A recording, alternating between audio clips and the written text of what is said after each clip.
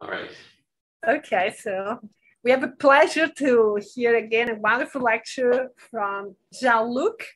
Actually, Jean-Luc, will be interesting to just to say two words, your path, because I forgot. The first lecture, the students somehow they like to know how you got to do what you do, you know, what kind of background. If you can just spend two words. Okay, yeah. So yeah, I did my PhD in Texas, in Austin, in physics and in plasma physics, but with a kind of strong specialization in Hamiltonian, field theory, basically infinite dimensional Hamiltonian systems. And then I did a postdoc at Columbia with a plasma physicist, kind of studying the interface of fluids and plasmas. And that's what made me kind of transition a bit more into the fluid dynamics world.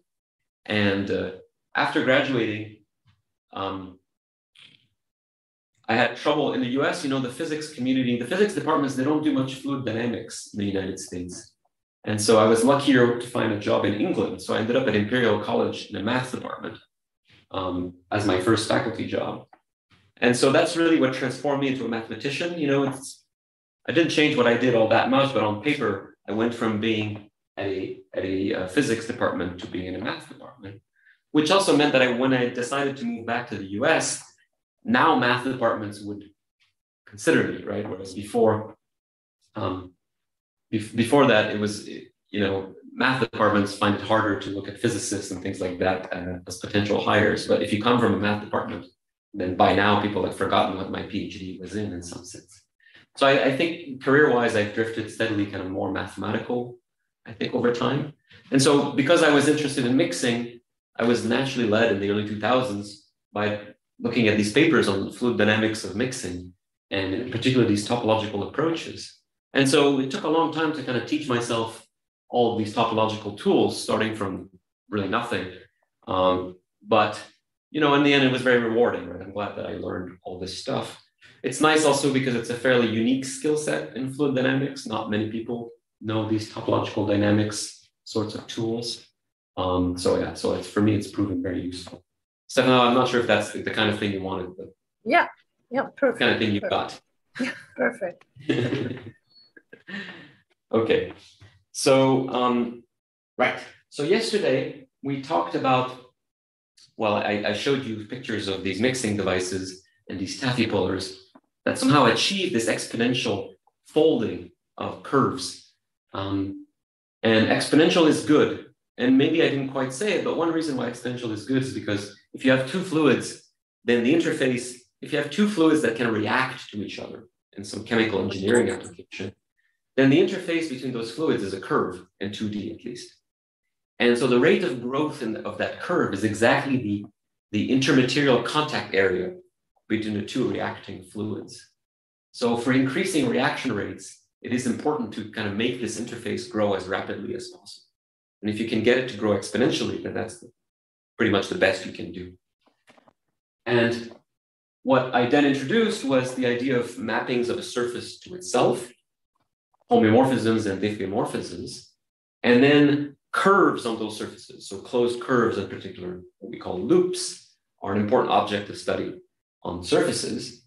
And in particular, the fundamental group of a surface is, in some sense, the space of loops on that surface, up to equivalence, up to homotopy. And then we started treating the simplest possible surface from the point of view of topology is the torus. So periodic boundary conditions. And we use as the torus a model where it's just a square. And then we would naturally think of closed curves on the torus. So for instance, a closed curve could be something like this. Notice that it's closed because it starts and ends at the corner, and the corner is all the same point, right? If you identify periodic boundary conditions, there's only one point on the corner. And so this would be our base point x0 for the elements of our fundamental group. And this particular loop, we would denote as 2 1s, right? 1, 2. Because it goes twice, it wraps twice around the vertical direction for only once around the horizontal direction. And these are oriented loops, so this is plus 1. But if you reverse both signs, you get well. If you reverse both signs, you actually essentially get you get the reverse loop, right? The opposite direction. Okay.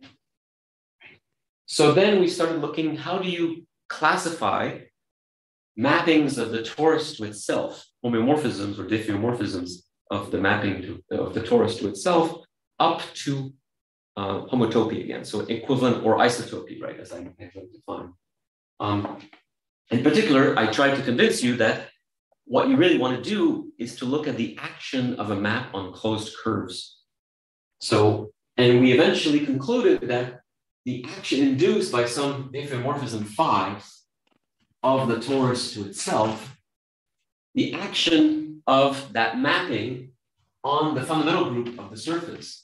So on pi1,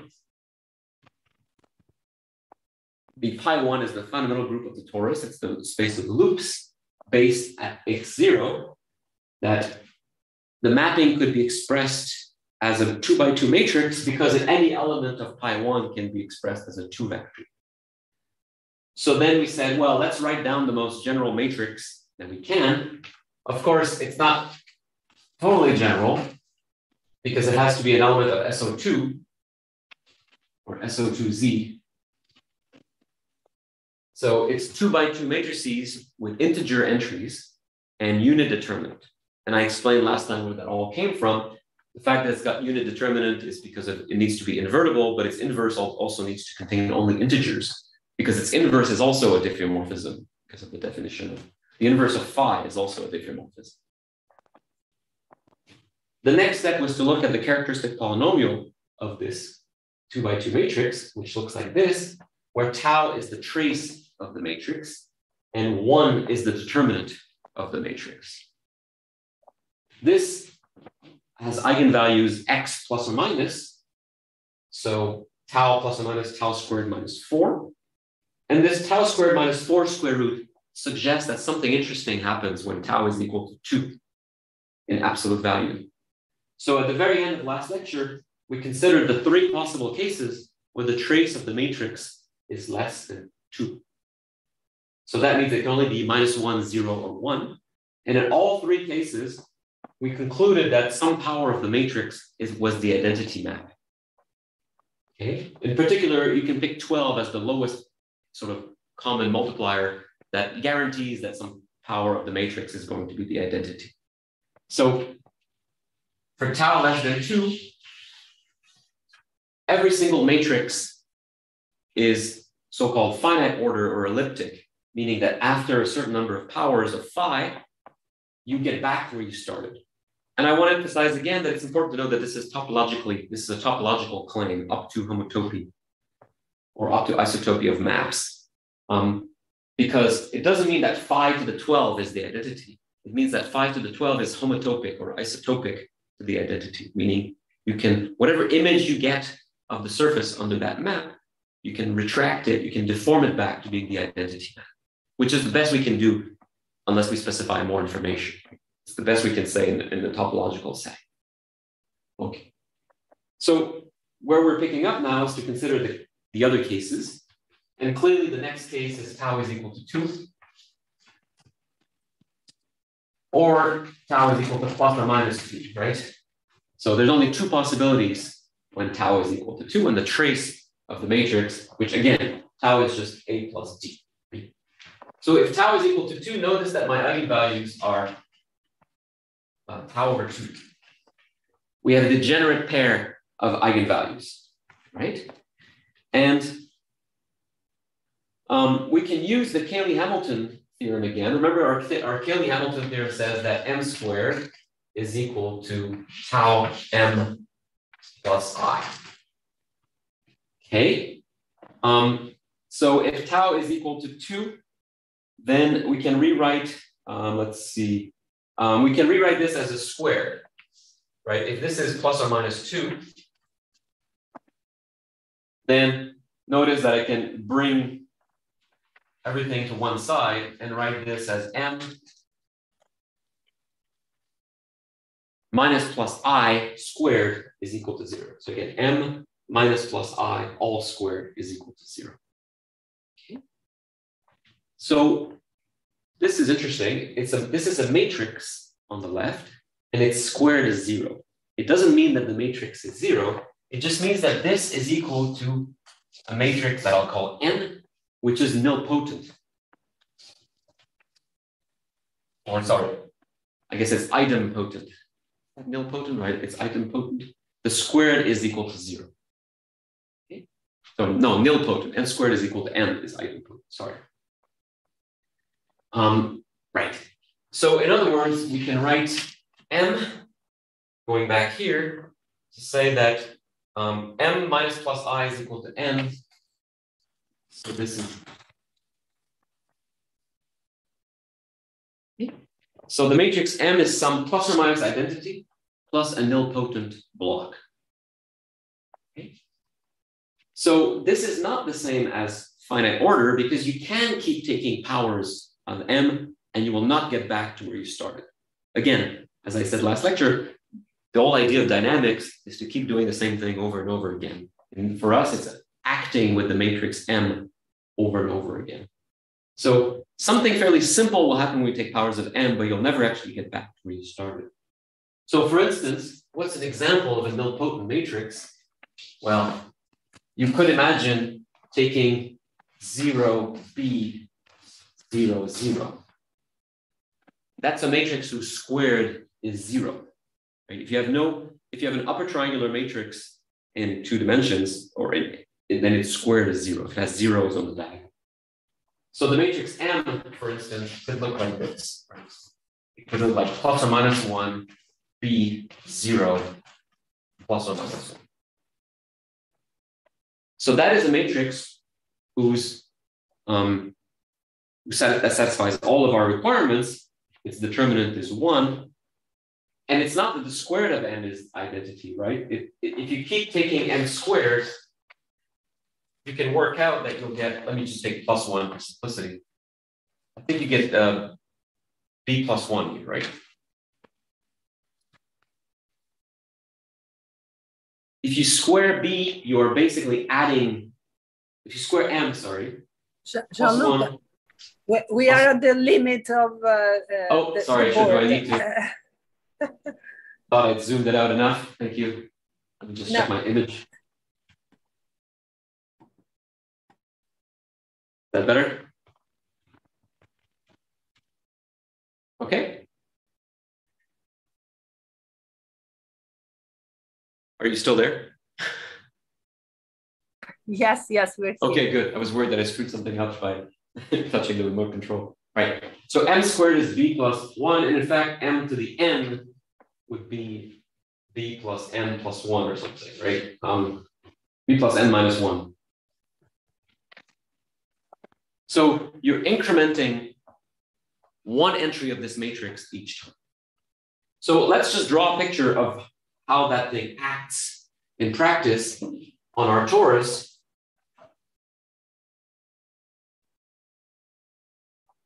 So for simplicity, let's take m to be 1 minus 1, 0, 1. I might have screwed this up. I don't know, maybe I did. So then m squared, let's consider m acting on an element like 1, 0. So what's m times 1, 0? Well, it's going to be, 0, 1. M acting on 0, 1 will be, let's see, minus 1, 1, right? And then m squared acting on 0, 1. Let's see, you now take 1 times minus 1, so that's minus 2. 1. You can maybe see the pattern, m cubed acting on 0, 1 is equal to minus 3, 1. So what does that mean as far as our loop is concerned?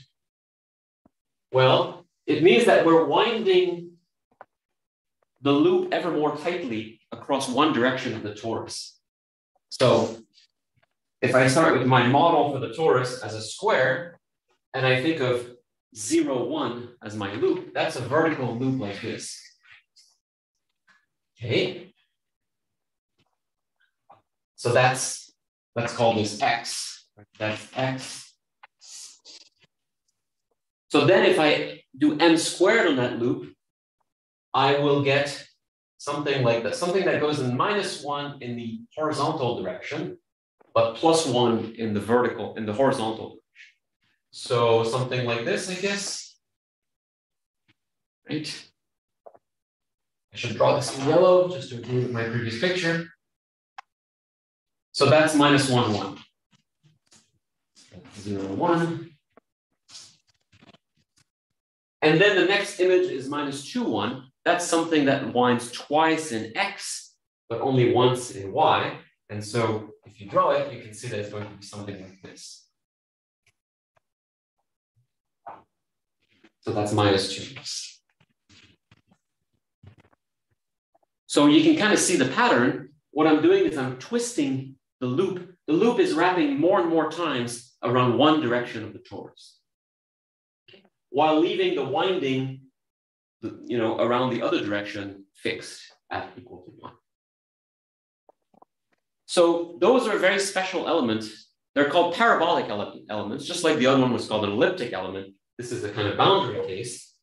So this sort of element is called a parabolic element of the mapping class group. Parabolic elements will have the following feature. First of all, they're not finite order, which means that if you keep taking a power, you don't get back to the identity, but you also don't get exponential growth. So if you satisfy both of these requirements, you're essentially in the class of so-called parabolic elements. And in fact, there's some of the elementary ones are called vane twists. So for instance, the one I drew over there, and another one, these two triangular elements are called fundamental vane twists.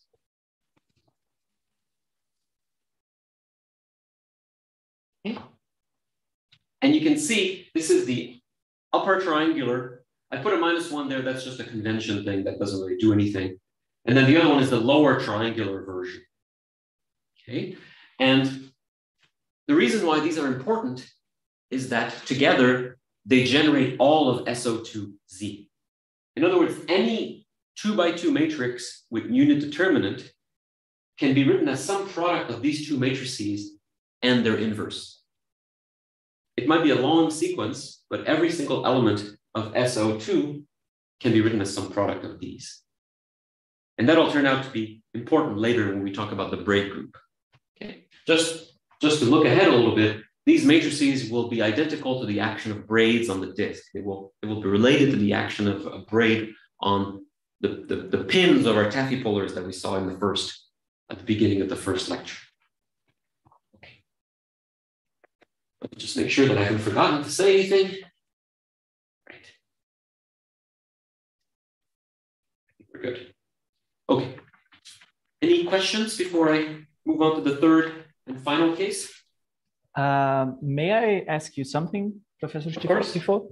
I'm sorry, but the third example I didn't understand quite well. Why is it the two lines, the line going vertically like 2 times on the y-axis and just once in the x-axis and not the opposite, like going twice in the x direction and once in the y direction? I kind of lost it. It could be that I got it. It could be that I got it wrong. I think I might. Did I get it wrong? I always get that picture confused in my head. So if you think of this as the x-axis, yes, this is indeed wrapping twice, right? Does that make sense? Because I understood that it's going twice in the y-axis, but okay, if you say so. Like if you imagine following the loop in this direction, right? Okay. It goes, the x direction is like this direction, right? Yeah, okay. So it goes down, back up, and then back down. Okay. So it's wrapped twice in the x direction. The x direction. Okay. Okay. Yeah. Now I got it. Sorry. To be honest, it's just a conventional thing, like in the sense that you could probably make sense of it either way. But that's the current interpretation that I'm using. Hopefully I didn't get it backwards. I tend to get confused about these things very easily. No, but I understood. Sorry, I apologize. It could be that I did it backwards, to be honest, from my notes. I find it very hard to convince myself one way or the other. I always get confused. I always have to look it up. But, you know, let's just take it as morally speaking, that's kind of what's happening. Okay, thank you very much. Sure. Okay.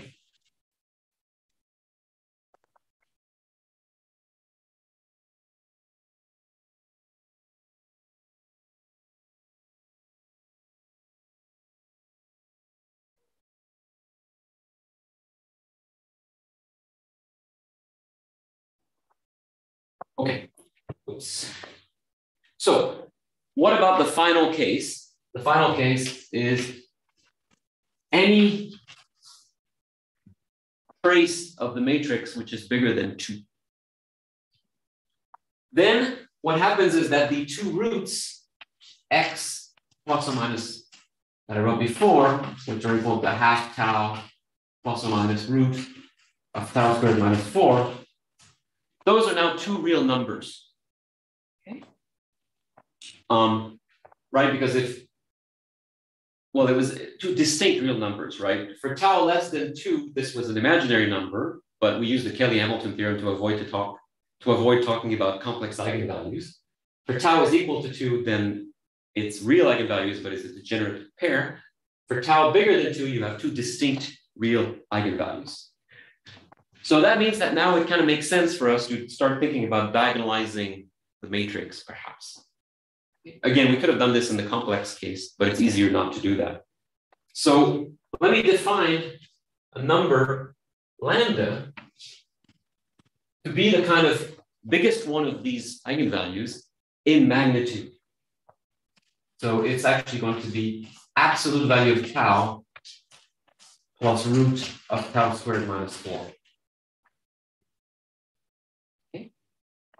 Because it could be that tau is minus 20, right? In which case the biggest eigenvalue in magnitude is the negative one. So this number is going to be called the dilatation,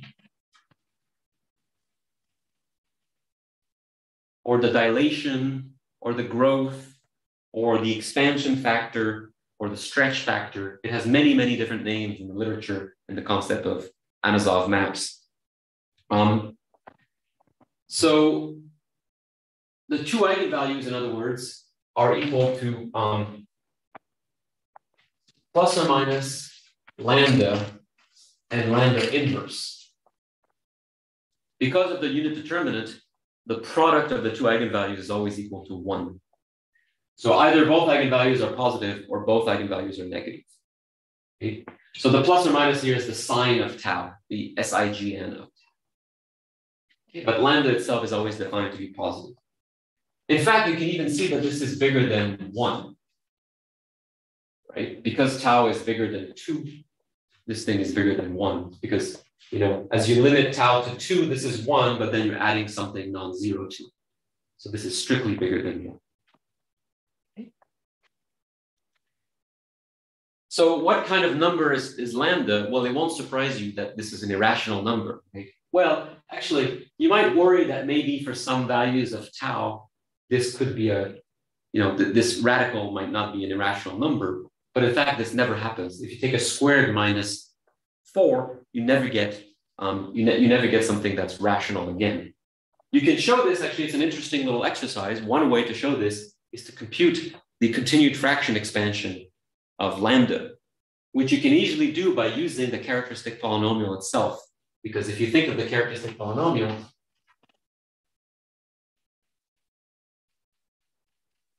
if you multiply it by x inverse, it tells you that x is tau minus x inverse, right? So I just solve the characteristic polynomial, and then I can use this to actually generate the continued fraction representation of lambda. So I can show that lambda in continued fraction representation is tau minus 1 plus 1 over tau minus 2 plus 1 over tau minus 2. Something like this. But you can easily show that the continued fraction representation it never ends, right? It is periodic actually, but it never ends, which is the hallmark of an irrational but algebraic number, right? The fact that this sequence of numbers here is periodic, it repeats itself, but it never ends. So lambda is an irrational number, which is not very surprising. What that means is that if I compute the eigenvector of the matrix, so remember we have our matrix M, and the two eigenvectors can be written plus or minus lambda minus d, c, and plus or minus lambda inverse minus d, c. That's one way to write the two eigenvectors. And one of them will be associated with plus lambda, say, and minus lambda inverse in the case of tau positive. What's important here is that the lambda shows up in the eigenvectors along with the integers, but that does tell you that the slope of the eigenvectors is irrational. So if I draw, the question is, what is the loop associated with this? Jean-Luc, yeah? one second, because I didn't. Can you make it a little bit bigger? When you write the eigenvector, I cannot see. Sure. It's not. Yeah. Let me just. It appears very small. Sorry. Yeah. It's not the best audiovisual setup. The one eigenvector is plus or minus lambda minus d, and then and the other one is just replacing lambda by lambda inverse. Okay. Is it reasonable now? Can you sort of see? Yes. Okay. So again, my point is that this lambda here means that the slope of the eigenvector, the direction that it defines in the plane, is an irrational number, which means that if you try to draw it as a loop, right? Let's say you try to say, well, this is going to be some kind of loop. You can't do it. It is not in the space of loops because it doesn't have, you can't multiply by some common denominator to turn it into something involving two integers. What it is a funny curve that just keeps going.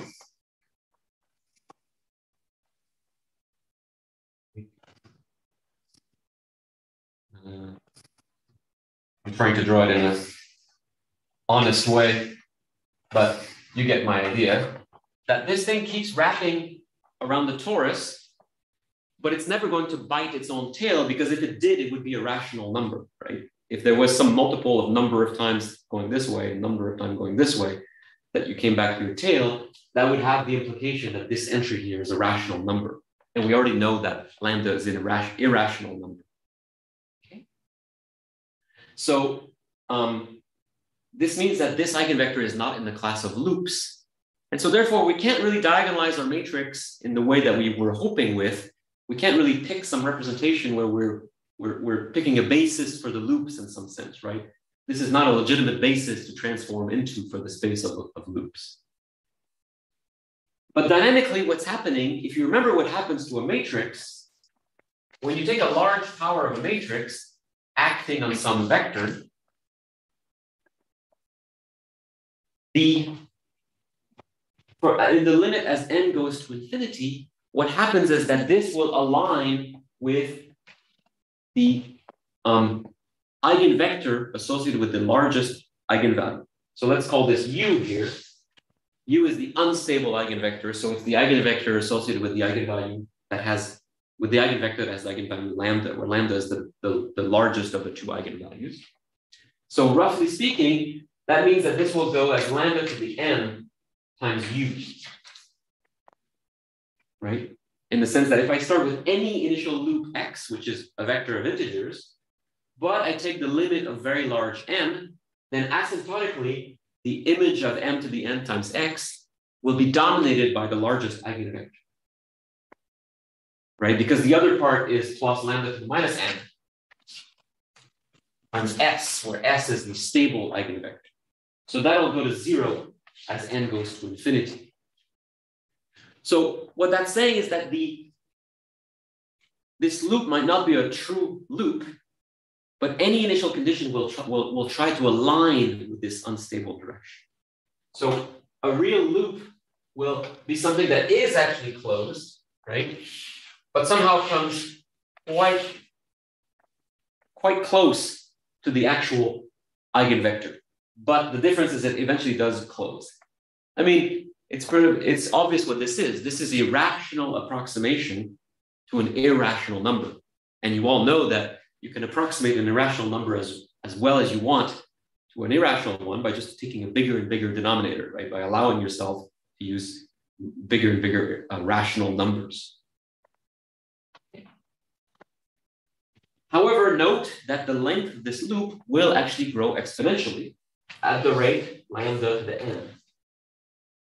So this is why lambda is the most important quantity in all of this. I told you that lambda was bigger than 1, again, because of its definition, because tau is bigger than 2, right? So this is bigger than 1, and you're adding something bigger than 0.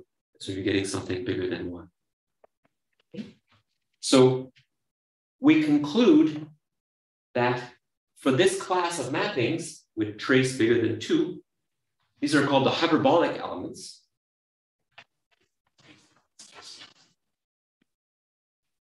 And for the hyperbolic elements, if you repeatedly act on some initial loop, no matter what the loop is, it will eventually grow exponentially. Well, not even eventually, it will immediately grow exponentially in this case. In some cases, it might have a transient.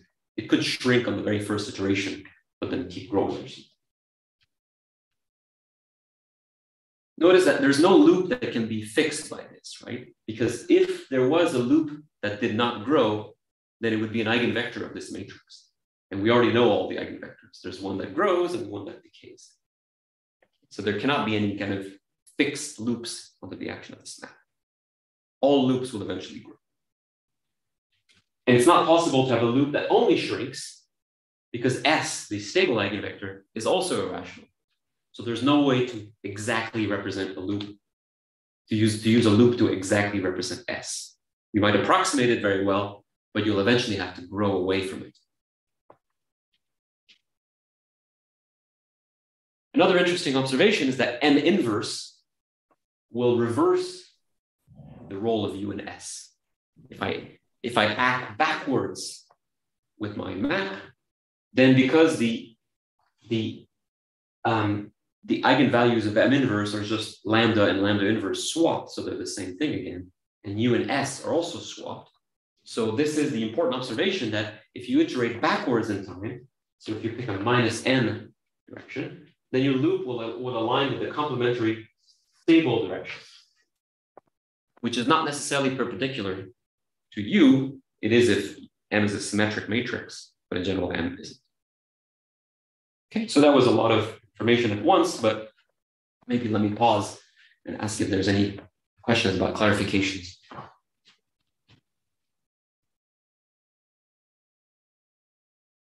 Okay. So the simplest example is very famous. And if you've taken any kind of dynamical systems course,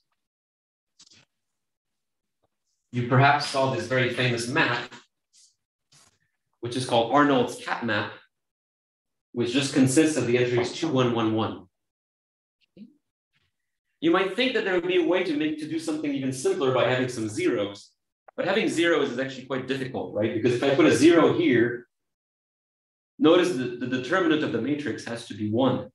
So if I make a 0 here, then the determinant is just the product of these two numbers. And if you want that product to be 1, then you can't have the trace being, the trace will have to be exactly equal to 2. Okay, so it's not possible to do this by putting a 0 on the off diagonal. And therefore, the Arnold cat map is about the simplest thing you can do to have a matrix whose trace is bigger than 2, but whose determinant is actually equal to 1, right? Because 2 times 1 minus 1 times 1 is 0. And famously, in that case, the dilatation, so the largest eigenvalue, is equal to 1/2 3 plus square root of 5, which is the squared. Jean-Luc, there is a question. Yeah, just a sec. Yes. So 3 plus root 1/2 of 3 plus root 5 is actually exactly the square of 1/2 of 1 plus root 5, which is the golden ratio of squares. All right, it's 5.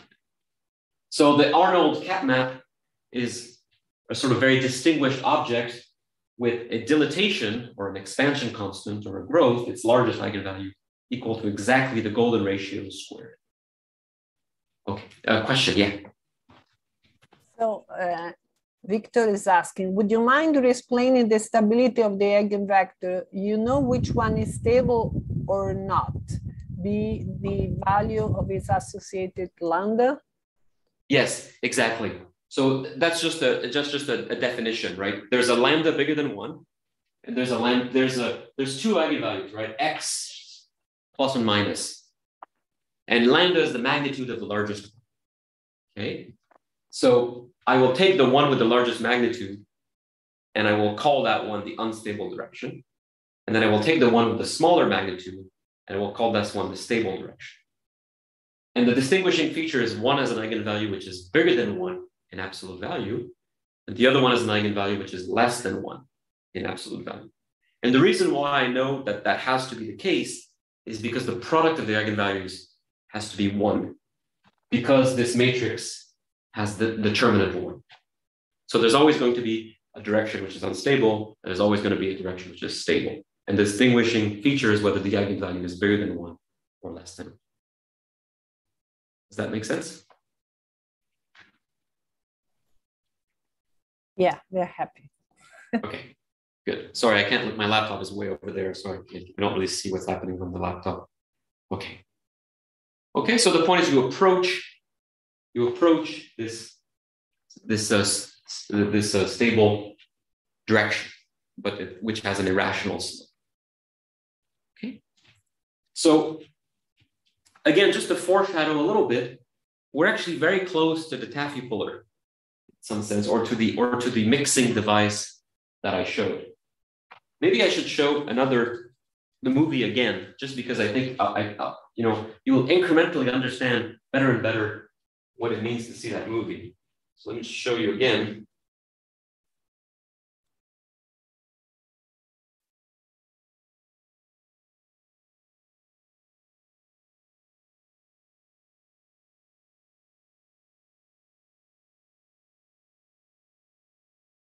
Just a sec. Was there? Okay. So this is the movie that I showed yesterday of the mixing device with the rods moving. And again, I mean, you're not yet in a position to know to understand the details of this, but I will tell you that this curve that you see there is very analogous to one of our loops. It would be exactly a loop if it was actually wrapped around the rods, but it isn't.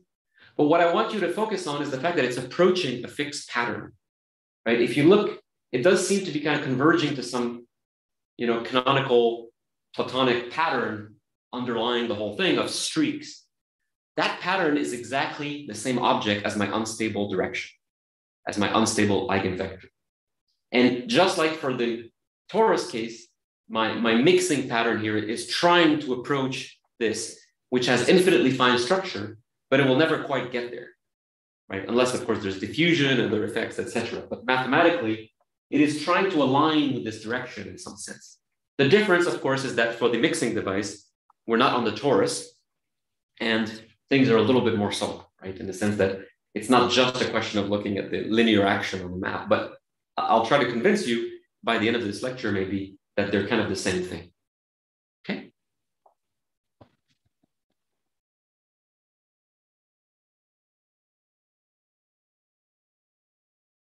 You can see the board again, right?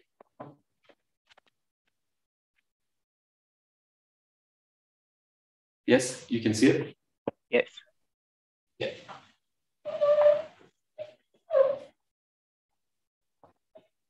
Okay, any other questions?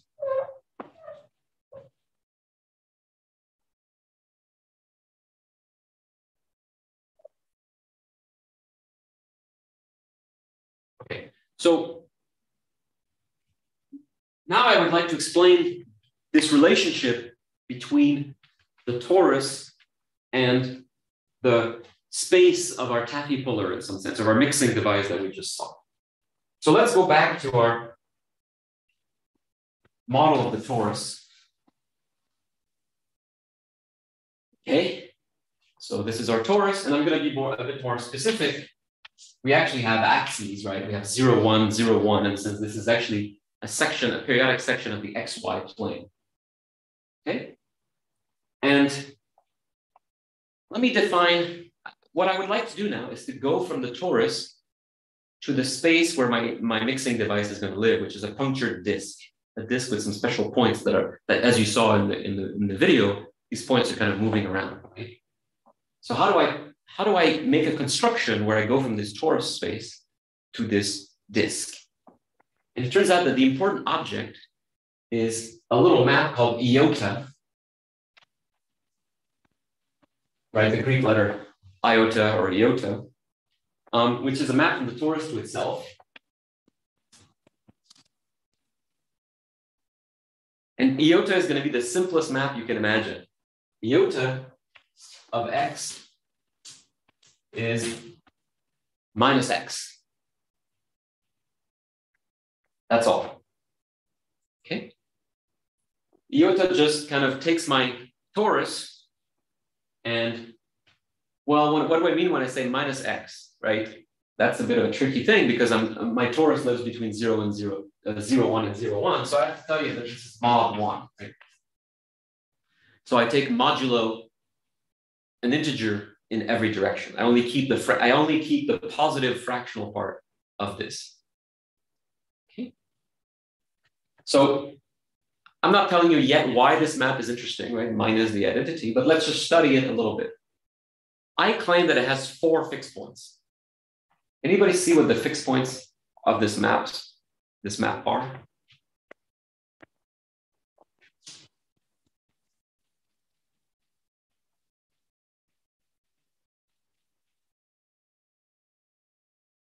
I mean, there's one trivial fixed point, right?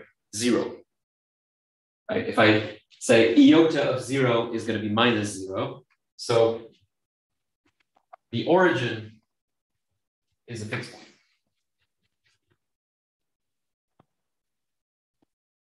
Of the map iota. Fine. But I claim that there's actually several other fixed points. For instance, consider the point 1/2 and 0. Okay, what is iota of 1/2 and 0? Well, remember iota is just minus the vector. So it's minus 1/2, 0. But I have to take mod 1. In other words, I have to add any multiple of an integer that I want to make sure that the answer is in the unit square. It's from 0 to 0, 1. So notice that the only way to get minus 1/2 to be back within 0, 1 is to add 1. So if I add 1 to 1/2, I get to minus 1/2, I get 1/2.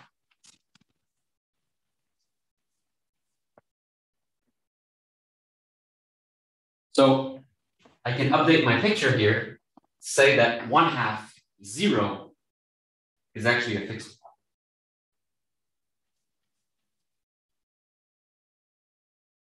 Okay. So now maybe you can see where the other fixed points are going to be, because the same thing happens for 0, 1/2. And finally, 1/2, 1/2, right? If I just take the center point, it also gets mapped to itself. So the map iota has 4 distinguished points, distinguished fixed points. Okay. So far, so good. Please interrupt if there's any ambiguity.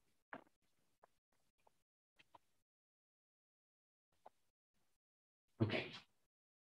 So these 4 fixed points are going to play an important role. We'll give them some names. We'll call this one 0, and then 1, and then 2, and then 3. So in particular, I call them P0, P1, P2, and P3. That's just defined counterclockwise. Okay. Right. So let me now construct what's called a quotient space.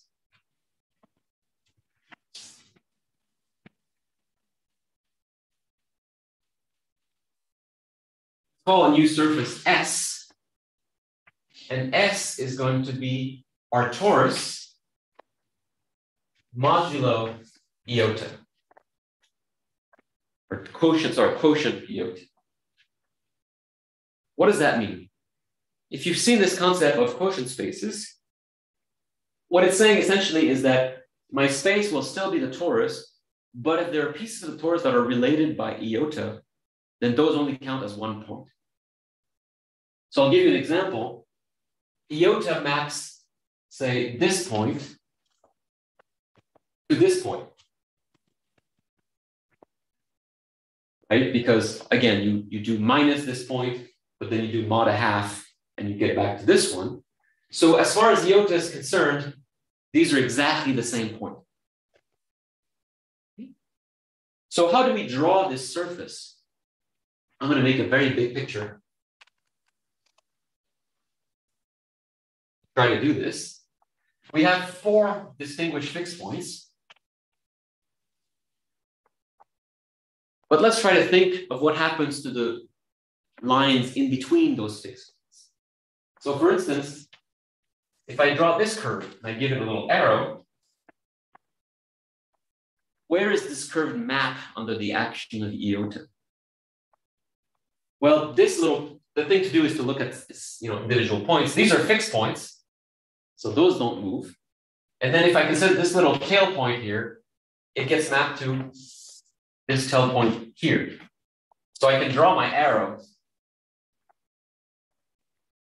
So under the action of iota, this little segment here gets kind of reversed and now points this way. Okay. By the way, iota I just said it reversed a curve, but it's still it's an orientation preserving map because it does 2 reversals, right? Its matrix representation as an element of pi 1 is -1, -1. So the determinant is still +1. So it's still an orientation preserving curve. In other words, it maps a little system of axes to another system of axes, which is still right-handed. So it's orientation preserving. So let's keep going. As you can imagine, it also maps this segment to this segment. Okay. Does that make sense? So now I like to represent, in fact, what it does to the interior by using letters. And you've got my notes, perhaps you've got access to them, but let's say there's a big A drawn here. Then iota is going to map it to this quadrant, but because it also does a minus sign, it's going to flip the whole letter. And so it's going to map the A to sort of a upside down A. Okay? And it's going to map a B here to an upside down B. It's really a rotated B, right? So notice that there's now 2 copies of the same thing, right? This whole upper part is just duplicating the lower part because they're identified by iota. So that means that my surface S, my quotient surface, and it can be identified with only half of the space if I want, right? Again, I'm sort of, I'm identifying points of the space which are related by iota, and therefore once I figured out which points are related by iota, I only need 1 copy of these points. So all of the points above, I could choose to throw away this or throw away that. That would be exactly the same surface. I can cut my surface in many different ways, but I'll choose to cut it by deleting the top half.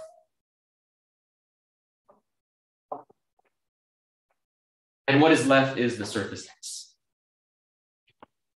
Okay. So that's a construction of this quotient surface. Now, what surface is it, right? What is it that we have created for ourselves by doing this identification? Well, let's keep going a little bit and draw more arrows. Notice that under iota, this bit would get mapped to this bit. This is not periodic anymore because we've chopped away the upper half. So there's no reason why this is identified with this. But the sides are still identified. Okay. I need more. There we go. The sides of my surface are still the same because that's still periodic, right? I haven't chopped in that direction. So now, what kind of surface is this? Well, I'm going to start destroying these identified edges. I'm going to start undoing them, if you will. Think of this as a flattened thing, right? I've pushed it onto the plane. It's also called a flat surface sometimes in the literature. So I can unflatten it, if you will. Notice that the fact that this arrow is identified with this arrow anchored at this point means that I can kind of zip, right? I can take my two curves here and I can start identifying them together like this, right? So I can start zipping as I go along, and I will eventually get to this picture.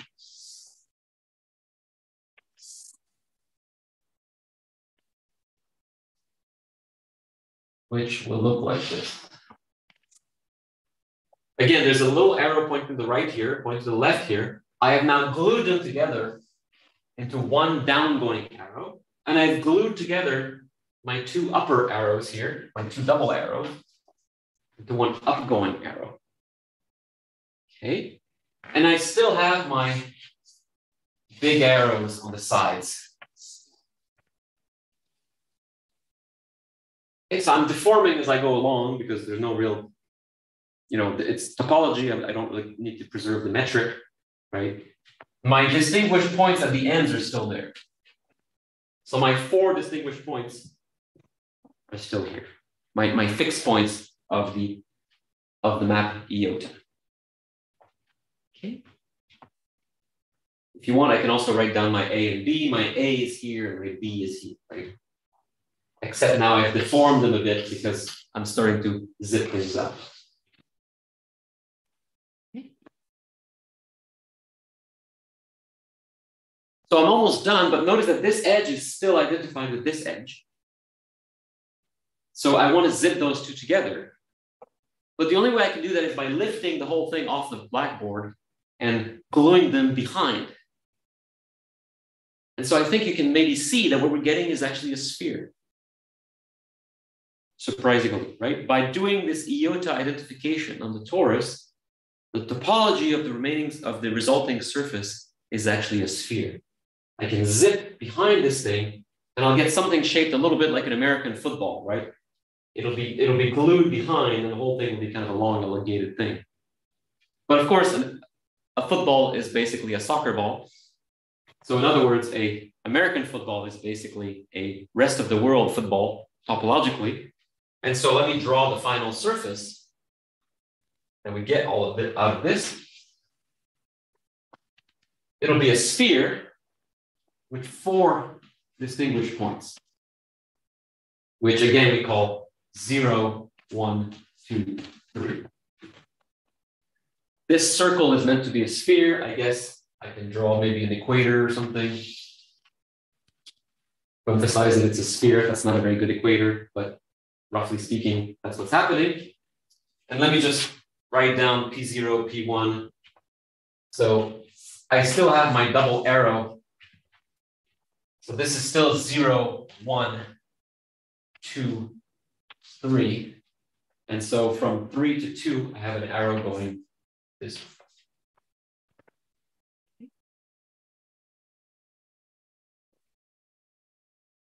So topologically, the surface S that I have created with this map iota, and iota is called an involution because its square is actually the identity. So it's an involution map. The surface that I've created is now a sphere, but it's a sphere with 4 funny points, which don't really play a role just yet. But spoiler alert, they're actually going to be the rods of my mixing device.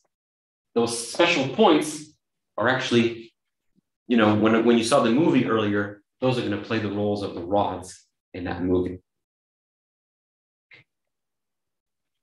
Any questions so far just about the construction? There's pictures in my notes. I don't know if that'll help. Fine. Everything's fine. May I ask a question? Sure. Professor, in your simulation, there was 3 rods. Very good point. Yeah. Well, first of all, I can ignore a point if I want to, right? So it might just be that I don't care, but also I'm going to actually give it a special role. That's a very good question. The answer to your question is that the 0 point, right? I can think of sending it to infinity in some sense, in a following way. Let me take my 0 point, but instead of thinking of it as a point, let me open it up a bit. Let me make it a disk. Let me leave the other 3 points alone, but let me just take the 0 point and inflate it a little bit. But then I can keep inflating it until I actually get a disk instead of a sphere, where the boundary of the disk is the 0 point.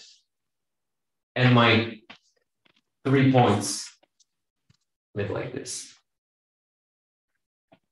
Okay, so the 0 point in the simulations is actually just the boundary of the disk. In fact, it's still there, but it's kind of surprising, right? A boundary and a point are not so different if you allow yourself to cut the boundary a little bit, and then you realize that this is topology, so the size of things doesn't matter. I can stretch it as big as I want.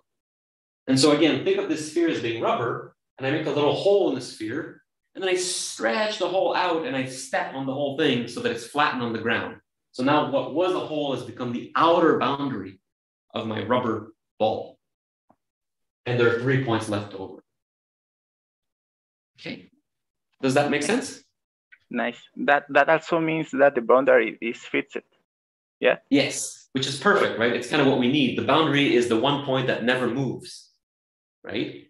And you also notice that on the torus, using our linear maps, the point 0 is the only point that never actually moves. 0 is a fixed point of every possible linear map.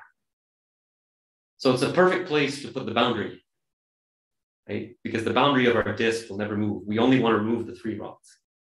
Yeah. Nice. Yeah, very good question. Okay.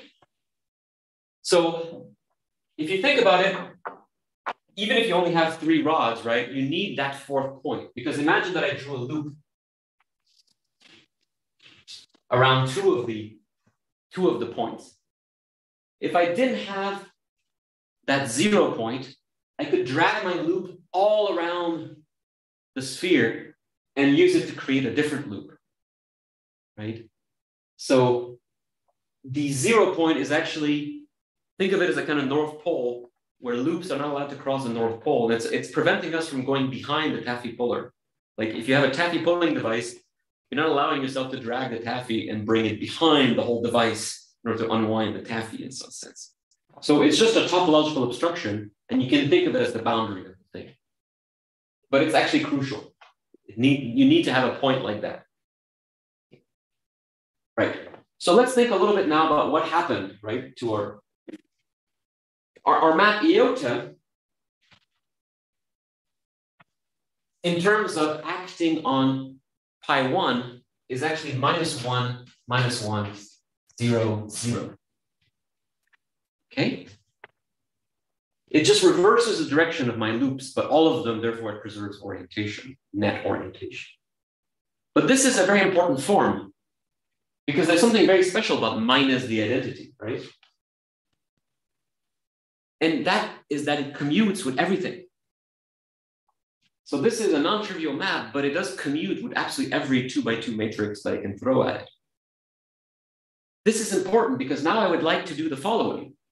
We have a picture where we have a torus, and we have a map phi from the torus to the torus. Okay, that's our original picture. But then we also have a disk, and maybe it's time that I give it a name. I mentioned this the last lecture, but this I'm going to call D3, the disk with 3 punctures.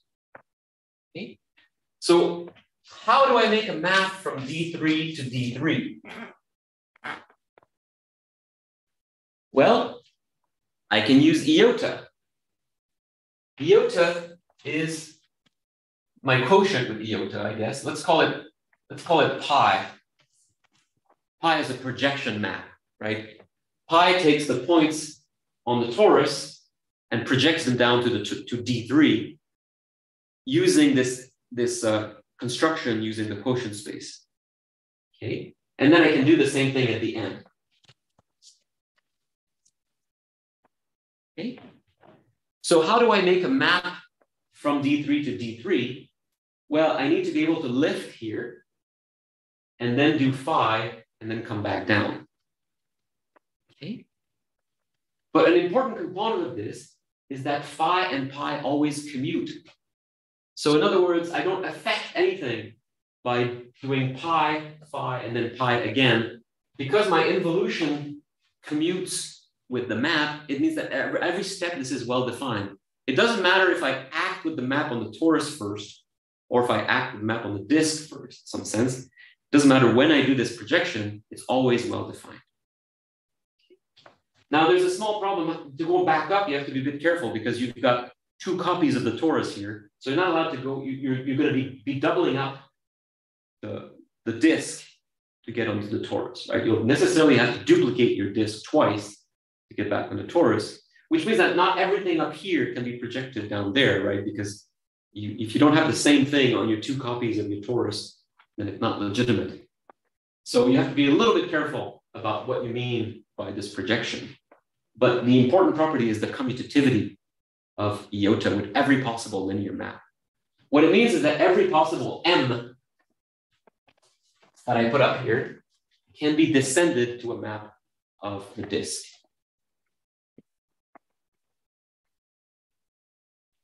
In particular, let me show you what happens to a curve, and then I'll probably end it there.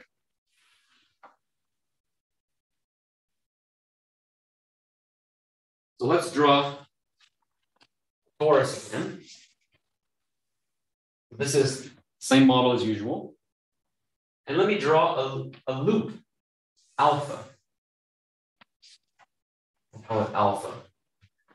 I chose to draw it off the axis because I want to be a little bit away from my points. So let's remind ourselves where our distinguished points are. 0, 1, 2, 3 are like this. So this curve is a curve that starts between 0 and 3, but 0 is the boundary. So let's not think of that. Let's think of it as starting between 1 and 2. So my curve kind of initially will be between 1 and 2. Okay. Then it needs to move along until it ends up between 0 and 3, but then comes back to between 1 and 2. So being between 0 and 3 is like being between the boundary and 3. So this curve actually does this.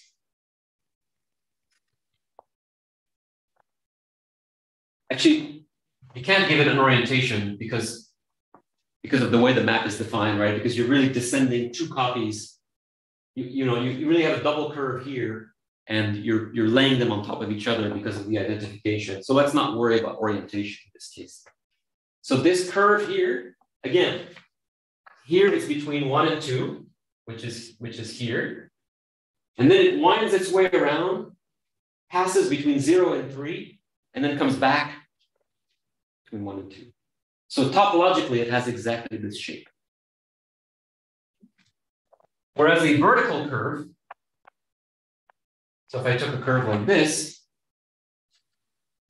on beta, it won't take you much imagination to believe that it passes between 2 and 3, right? And then between 0 and 1. So it looks like this. So these two fundamental loops here, and again, I can glue them onto the punctures if you want. I'm just trying to keep them a little bit away from the punctures to make the picture clearer. When I say puncture, I mean these distinguished points, right? So notice now that every curve on here, as long as it's iota symmetric, right? It has to satisfy some conditions. You have to be a little bit careful, but can be descended onto a closed curve on the disk with 3 punctures. Okay. And that's amazing, right? Because now it means that if I have a map that causes these curves to grow exponentially under iteration, in this picture, it will look like exponential growth of these loops. And that's exactly my taffy polar. That's exactly the picture of my taffy polar.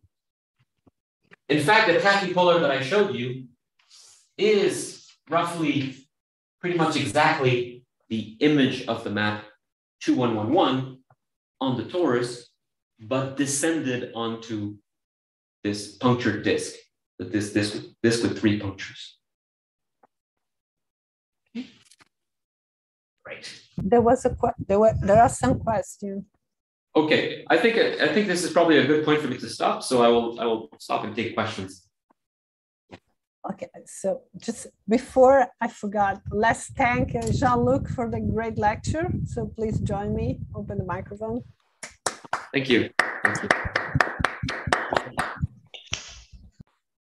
So Victor doesn't have a microphone and he was asking first, could you also perform this process via stereographic projection with base point being the 0 fixed point and then compactify the plane on which the projection was done into a disk? A stereographic projection, you said? Yes, a stereographic projection with base point being the zeros, you know, that yes. Zeros, yes. So what he's saying is you could also map the point 0 to infinity, right? You could make it into the Riemann sphere, basically. Yeah, and that's totally fine. Yeah. In fact, that's the way people usually think of the Bray group in particular. They don't usually have a boundary. It's only for the physics, in some sense, that I think of the thing as being a boundary. But absolutely, usually people think of this more as the Riemann sphere. Yeah, and then he has another question or comment. Just as some sort of alternative construction of D3 maybe without having to deform the fixed point into a fixed disk. No, it's just an addendum to the previous one. Okay. Yeah, exactly. Yeah. Exactly. Again, the disk is only for convenience, but it could be an open set. It could be a puncture, right?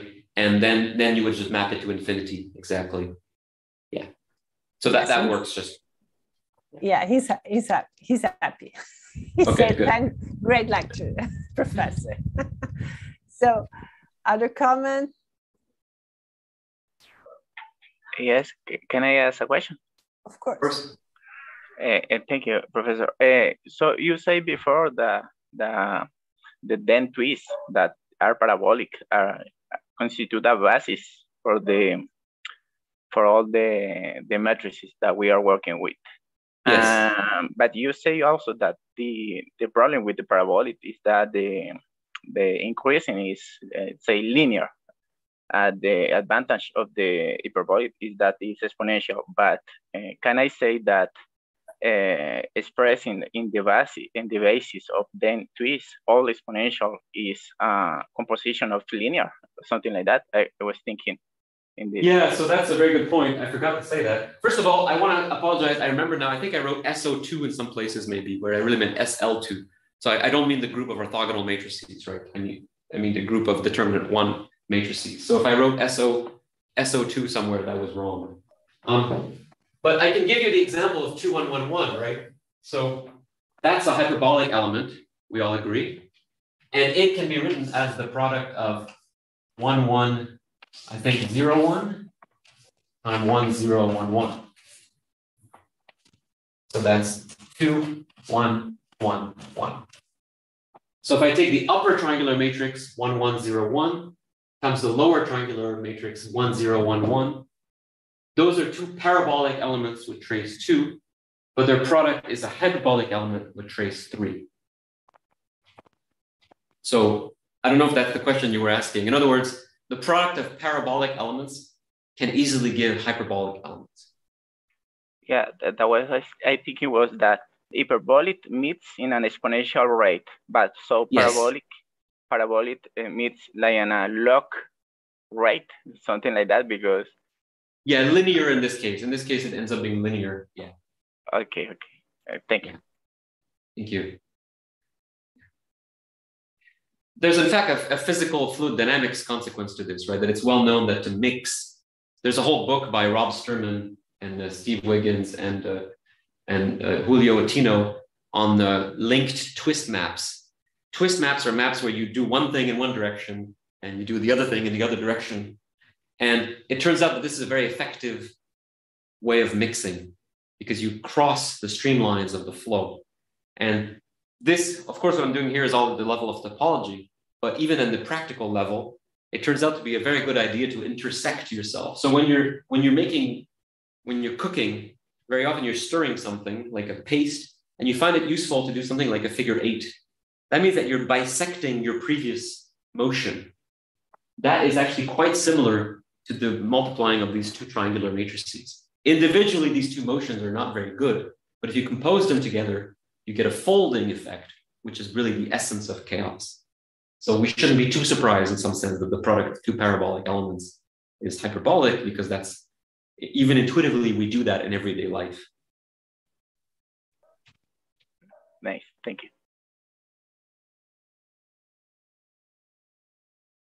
Yes, other questions? Yes? No? So, well, very nice. Very geometrical. So thank you very much. Thank you. Jean-Luc. Yeah. Thank you for a great lecture. I guess I'll see you on Tuesday. Yes, on Tuesday again. So, and if you could then upload and send us the link to for the registration, since it's on your computer. No? Hello? Sorry, is it? Yeah, I think, no, it's not on mine. Oh, what? For the recording? Yes. Sorry, I think you said registration, but I think you mean yes, recording. Okay, yeah, I'll send you. I think I recorded locally, so I'll have to put it somewhere for you. But I'll give you the video. Send me the link. Yes, will be great. Thank you very much. Thanks, everybody. Thank you. And have a good day, good evening. Bye-bye. Bye-bye. Thank you. Bye-bye.